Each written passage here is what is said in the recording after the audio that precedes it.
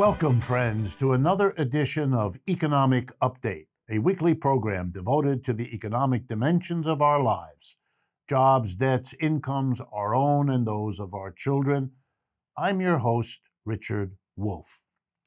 There's been much in the news recently about tax havens, about people escaping the taxes they ought to pay by hiding the money that they have and the wealth that they have and the incomes that they have so that the tax man doesn't find them, maybe a spouse suing them for divorce doesn't find them, and so on. And many of you have asked about this, and I want to tell you about it, particularly because the United States has become the go-to place for doing this. And that wasn't always the case. It used to be that Switzerland, Luxembourg, the Caribbean were, they aren't. The United States has moved into, well, not quite first place, second place, but catching up. So I'm going to start by talking about the state in the United States that has gone the furthest, soonest to become the hiding place for the rich. South Dakota. You might not have thought about it, but there it is. Here's what South Dakota has done, and it started back in 1981 when the South Dakota legislature abolished a cap on interest rates. Most states in the union say you can't charge interest rates above 10%, 20%, 30% to keep a lid on what credit card companies would likely do. And if you've wondered why your credit card company is now locating its headquarters in South Dakota, well, now you know. They abolished all limits. You can go as high as you want, something that might comfort you in the cold winter night when thinking about what your credit card or your bank is likely to try to do to you in the years ahead. So first, South Dakota did that. And why did it do it? So that credit card companies would come to South Dakota, establish an office there, hire a local accountant maybe, or 2 or 6 or 9, or maybe a local lawyer or someone to look over all of this. And that would make money for people at the South Dakota area. I'm being as polite as I can. And then South Dakota just took off. When that wasn't enough, they did something extraordinary. They developed trusts. They allow the law to set up trusts, and I want to give you an idea of how they work. Perhaps the most famous is the Settler Trust. And here's how it works. A billionaire, who's a settler, that's what they call them, can set up a fund in South Dakota, put it in the hands of a trustee, that's a South Dakota lawyer or a South Dakota hustler of one kind or another, and make it for the beneficiary of, say, the billionaire's son or daughter or wife or cousin or uncle or you name it. And the beauty? None of this has to be reported to anyone. And it's a secret. And if the government comes of the United States and asks questions, or the government of another country, if the billionaire is located there, comes and asks questions, no information will be given. The trustee will say, I'm just holding it for someone else. The beneficiary will say, I had nothing to do with setting it up. And the billionaire who set it up, well, he said, it's not mine, I gave it to the trustee. That's all legal. And so nobody is responsible for anything. Then they did it even better. They made perpetual trusts that could be handed down from one part of the family when they die to the descendants. Nobody has to tell anybody or pay any inheritance tax or estate tax because there's no way to figure it out. And then they went one step further. They sealed the papers that set up the trust in the first place. So those are secret too. Well, let me give you an idea of how South Dakota has done with this hustle of secrecy.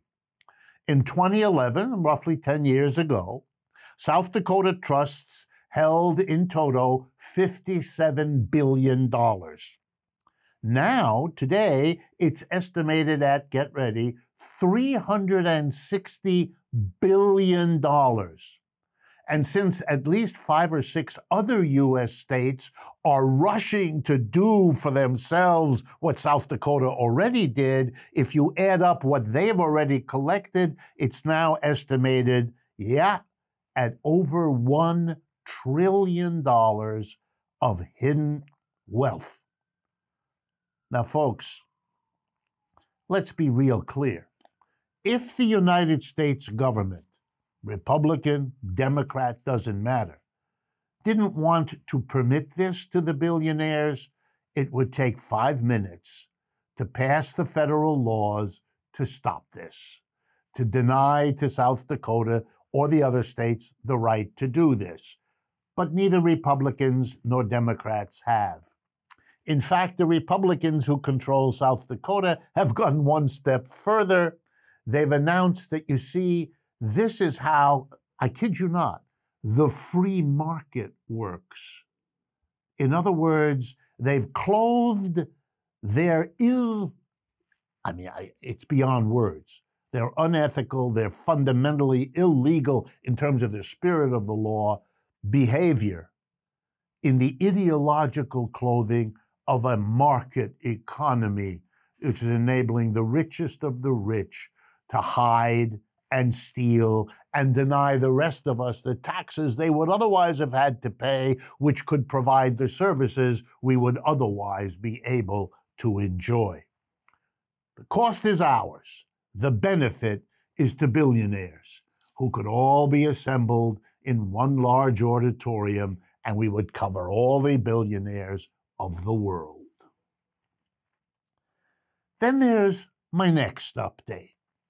This is the discovery by economists that over the last 18 months of the pandemic that has killed record numbers of Americans on a scale we've not seen before in American history, the economists are discovering we didn't do all that badly in terms of the overall economy. True, the rich got richer and the poor got poorer, but it wasn't the terrible collapse that had been feared. And I want to explain to them and to you why that was. It had nothing to do with capitalism. It was the result of the quintessentially uncapitalist behavior I'm about to describe to you. In nothing short of 186 countries, that's almost every country on the planet. In 186 countries, there were 782 cash transfer programs set in motion by the government, especially here in the United States, where, get ready, trillions of dollars were handed out to the mass of people. Checks were sent, remember? Many of you watching got them. Checks were sent out to businesses, to individuals, on a massive scale. That's not capitalism, friends. That's the government saving us. And you know what it's saving us from? What would have happened in a pandemic if we had allowed regular capitalism to function. But we didn't. So please understand, if things didn't go even worse during the pandemic than they did, it's because we kissed capitalism goodbye and started distributing money to masses of people so they could keep going. Turns out that works. That worked pretty well, even in a pandemic. Maybe we ought to think about it under other circumstances. My next update has to do with the interview with Chris Hedges that is coming in the second half of today's program, where he's going to talk about his work in prisons and what it teaches us. So I wanted to prepare, and I looked up what most people in prison cost us as a society. Well, most prisoners are in state prisons in this country, and the cost of state prisons per person, per prisoner per year, ranges from a low of $14,000. That's in states where they take care of prisoners really poorly, all the way up to $70,000 in other states that don't. But you know something? If the average comes out to $30,000 more or less, which is what the statistics suggest, wouldn't it be cheaper to give folks like this a chance in life, a job with a decent income, then they'd be giving something back to society, the work they do, rather than sitting in a terrified condition in a cell and a cage someplace. We are spending more for people to be idle than it would cost us to give them a decent job. And you'll learn more about that from Chris in today's second half. My next update has to do with a person to whom I take off the courage cap today, but I'm being sarcastic. The man's name is Barry Sternlicht, and he's the CEO of Starwood Capital. That's a hedge fund investment operation that invests rich people's money in real estate. He heard about the labor shortage we've been hearing about, and he has a plan. If the workers aren't willing to work at the wages we offer, he says, the government should pay people to go back to work. Let me make sure you understand what this man has the courage to say. He, the employer, doesn't want to pay workers what's necessary to bring them back to work. He wants us as taxpayers to kick in the money to the government to pay the difference between what the workers need to come back and what the employer wants to pay. Talk about subsidizing capitalism. This is taking it a new step further. What a creative way to use the concept of labor shortage. Next update. I recently debated the head of the Ayn Rand Society in the United States. I found it remarkable. These are libertarians, they say so, that's the word they use. And here's the mistake they make. It's the mistake of thinking that the puppet show you're watching involves puppets who are making things happen. When you grow up, you learn that the puppet is an inanimate object on the end of a string, and that the movement is shaped by the puppeteer, the one who owns and runs the strings. Well, in our country, the libertarians suffer a capitalism that is broken and is serving a tiny core of rich people these days and nobody else. They see it too. We all do. But then they make the mistake. They think the puppet, that's the people in Washington, the congressmen and women and the senators and the president, the puppets are doing it. No. It's the puppeteer. It's the corporations who put those people in office with their donations. It's the corporations who run and pay for the lobbyists who write half of the bills that are passed.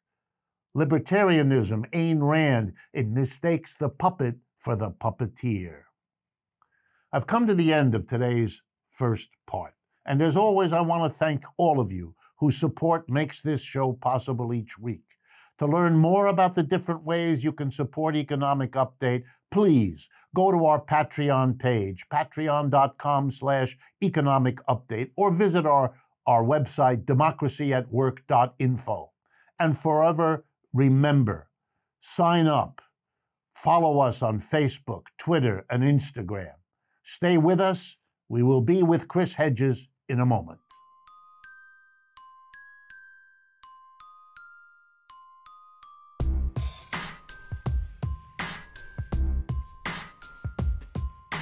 Welcome back, friends, to the second half of today's Economic Update. It is with great pleasure and genuine enthusiasm that I welcome to our microphones and our cameras a friend of mine, Chris Hedges. He really needs very little introduction. He's been on our program before, but I want to give it to him anyway for those of you that are new. Chris Hedges is the author of 14 books, including several New York Times bestsellers. He is also a Pulitzer Prize winning journalist who was a foreign correspondent for 15 years for the New York Times, where he served as the Times Middle East bureau chief and Balkan bureau chief as well. He is the host of the Emmy Award-nominated RT America show On Contact. So first of all, Chris, welcome back to our program.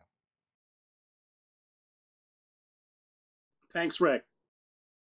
Okay, I want to talk about your latest book, which we all have begun to read now, called Our Class. And I know from talking to you over the years how important it has been for you to do the work in the New Jersey prison system that you have done for a very long time. So let me begin by asking you why you wrote this book about that experience and why you called it Our Class. So I've taught in the New Jersey prison system for about a decade. I've also taught at other schools, many schools, as have you, Columbia, Princeton, etc. And about 10 years ago, Celia Chazelle, who was the head of the history department at the College of New Jersey, was running a program where they didn't get college credit, but they had finished their GED, their high school equivalency, and she was teaching college level courses for a semester inside the prison, and then giving them certificates that they could put in their folders, which is very helpful when you go before a parole board. It didn't have academic credit. She was having a hard time recruiting people. You have to buy the books. Of course, it's unpaid. You have to drive to a prison, sometimes an hour and a half away at night. And so I was in between books. Usually when I finish a book, I think I just finished Empire of Illusion. You have about 6 months till your book tour starts. I generally don't start another book until the book tour is over. And so I had that kind of interregnum, and I used it to start teaching and found these students to be incredibly hungry, incredibly bright, incredibly dedicated. And that started, I now, since 2013, have taught through a program at Rutgers University. They can earn their associate degree and then go on and earn their bachelor's degree. And in 2013, I taught a class, primarily drama, and found that very few people in the room had any experience with drama. And so just on a whim, had them ask them to write in dialogue so that they get familiar with dramatic form. Well, what I didn't know is that one of the students in the class, nicknamed Kabir in Arabic means big, and this guy was big, had recruited the best writers in the prison. So I brought the scenes home that first week, and there were 3 or 4 that were just amazing. And this happened after a couple of weeks, and I showed them to my wife, who's a graduate of Juilliard, professional actor, and that started this genesis of writing a play. But it was organic; it was not planned, and the power of them writing scenes from their own lives, and again, this wasn't premeditated, became immensely therapeutic because they were expressing suffering and pain and trauma and loss, things that with those protective walls you have to erect in a prison had not been expressed. And many of those people started speaking about events in their lives that they'd never told anyone in that prison. So I had these huge guys, often covered with prison tattoos, up there holding their scenes, and their hands were shaking and they were fighting back tears. And it just became immensely powerful.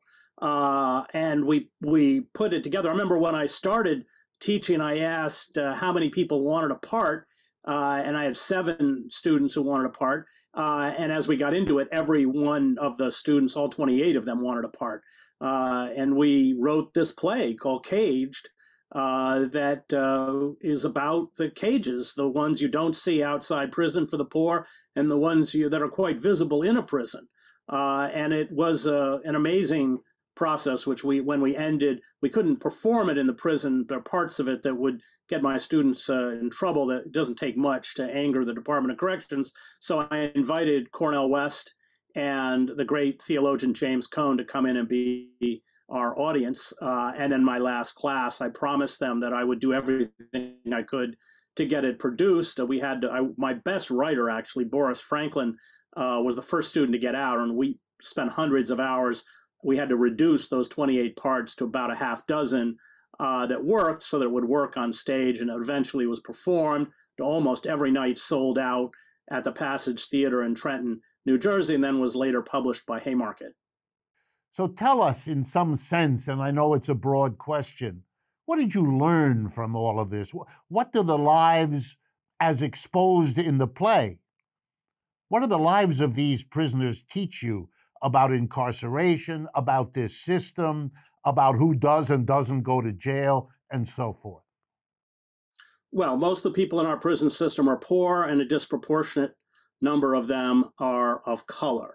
I would say that that play taught me two principal things. One, the play at its core is really about radical love, the love for families that are disintegrating because of the onslaught of poverty, and the radical love that people within a prison, the bonds that people create within a prison to sacrifice for each other. The play actually ends with a scene where the protagonist, a man who had murdered the protagonist's brother, comes in, and the prison code says that you have to take him out, you have to shank him. One of the last scenes in the play is an older prisoner who's never going to get out, stopping the younger prisoner from going into the mess hall. The mess hall is, along with the yard, the two most dangerous and volatile places in the prison, from going in. And that was written from an experience that that prisoner had had, stopping another prisoner. And actually, it was Boris who wrote it. And he performed that role in the Passage Theater. Everyone else was equity actors, but he was that figure in the play. And when I first watched it, he was very physical. He kept pushing him. And I asked him afterwards why. And he said, because if I couldn't convince him to give me the shank, I had to start a fight so we would both go to lockup. So it was that radical love, even when you knew that those you were attempting to protect were often doomed, as I think happens in these kinds of environments. The other thing is, it becomes quite evident how mercenary capitalism is. The more vulnerable you are in a capitalist society, the more they prey upon you. So here you have arguably the poorest families in America, and everything within a prison. We talk about private prisons, which are a monstrosity, but those are actually a small percentage of prisons in the United States. But in state and federal prisons, everything has been privatized. The commissary is privatized. The medical service is privatized. The phone service, Global Tel-Link, is privatized. The food service, Aramart, is privatized. The money transfer, JPay, is privatized. And so it's just completely mercenary. You're getting, of course, larger and larger numbers of people who are being released heavily in debt. And then if they can't pay their debt back, and many of them can't get jobs, they're funneled right back into prison. It's why within 5 years, coupled with all of the impediments we place upon those who are released from prison, they can't get public assistance. There are all sorts of jobs they're barred from getting, anything basically that needs a license, including a hairdresser. So we have a 76% recidivism rate within 5 years. So I would say the two most powerful points that came out of the writing of that play was, one, the self-sacrifice that people made for each other in these extreme situations, and two, both outside and inside, because most of my students had lived lives where they were constantly evicted. Sheriff's deputies or eviction companies were showing up every few months and throwing all their possessions on the street. They couldn't stay in the same school for any length of time because of these evictions. So the mercenary quality, the heartlessness, the viciousness of unleashed capitalism, which is kind of writ large now throughout the society, but it's especially evident when we look at the lives of the vulnerable. Tell me the tendency in our society, which is to blame the individual, blame these prisoners, that somehow where they are and what's happening to them is their fault. How does that play out? Do the prisoners understand that they are the victim of this kind of ideology on top of everything else they suffer? Is there some way to deal with that problem, this self-protection of the outside society that makes it want to believe that the people in there really are different from the rest of us? Well, they're the product of deindustrialization because they come from these deindustrialized areas, Camden, Newark, Patterson, but that's writ large throughout the country. And they're often forced into the underground or the illegal economy to survive.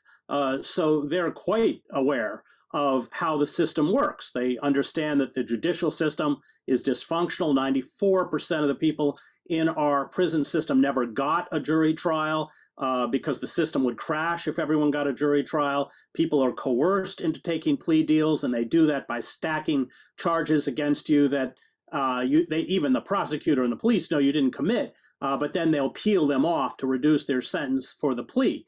And in fact, the students that I teach who have the longest sentences are the ones who went to trial, and usually the ones who didn't commit the crime, and they naively believe that because they're innocent, their innocence will be validated or understood by the court. And in fact, they're made an example of.